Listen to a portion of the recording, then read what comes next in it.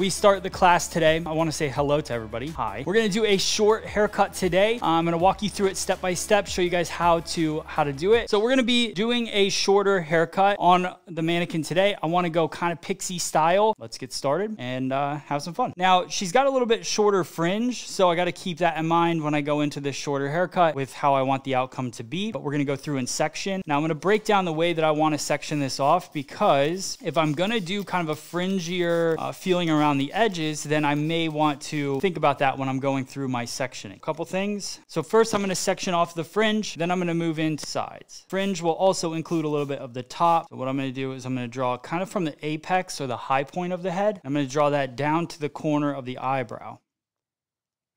Here, right on over. There we go. Nice little slight diagonal forward line.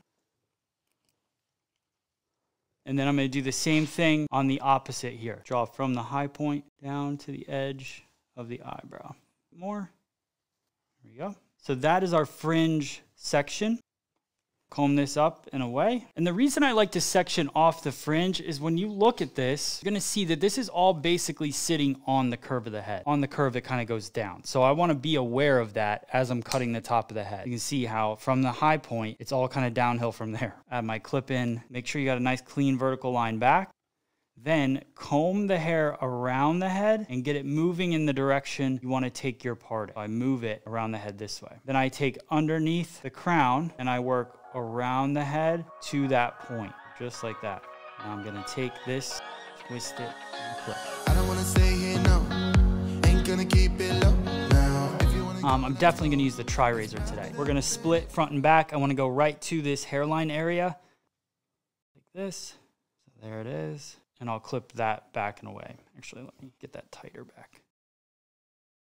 Now, if I wanted to go diagonal forward, I go back to this back corner here. If I wanted to go diagonal back, then I go to this front corner here. If I want it to be square, I go square to the parting. So I want it to go diagonal forward, push that weight towards the front of the face. So I'm combing this hair up, and now I'm gonna work my TriRazor across this section, just like this, and create a line. So when you comb the hair down, see how it gets fringier around the edges and it keeps that length? That's the goal. I can always cut into that later, but it gives me that kind of length to play around with within this cut. We're gonna do another similar thing. We're gonna do it on the other side. I don't wanna say here no, ain't gonna keep it low now. If you wanna go, let's go.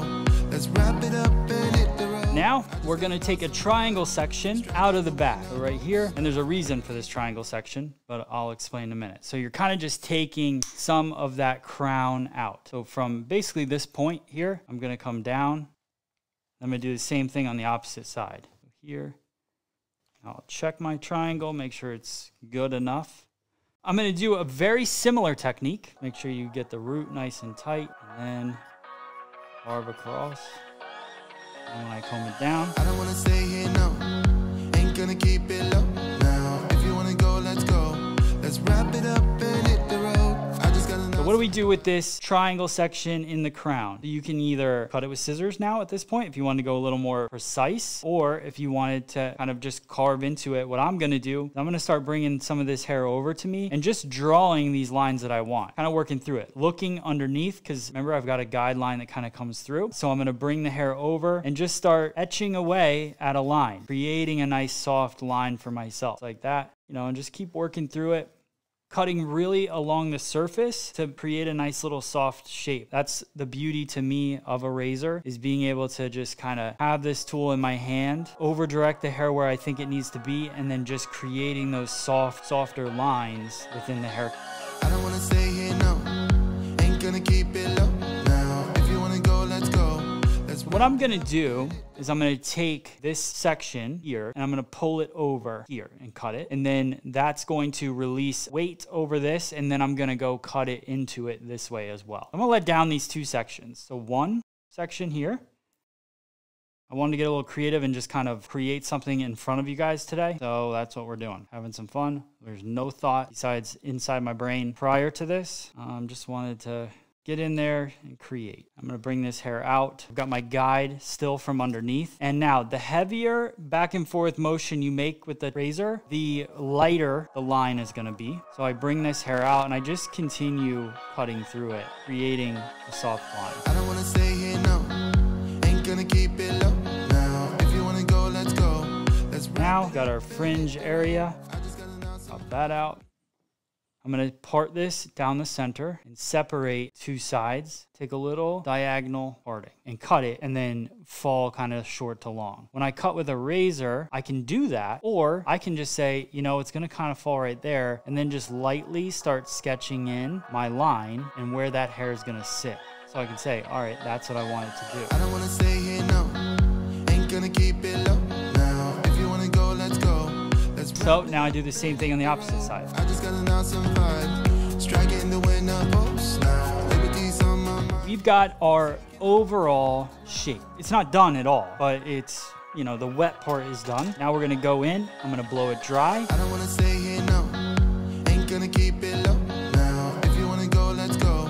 Let's wrap it up and hit the road. I just got an awesome vibe. Striking the winner post now. Liberty's on my mind.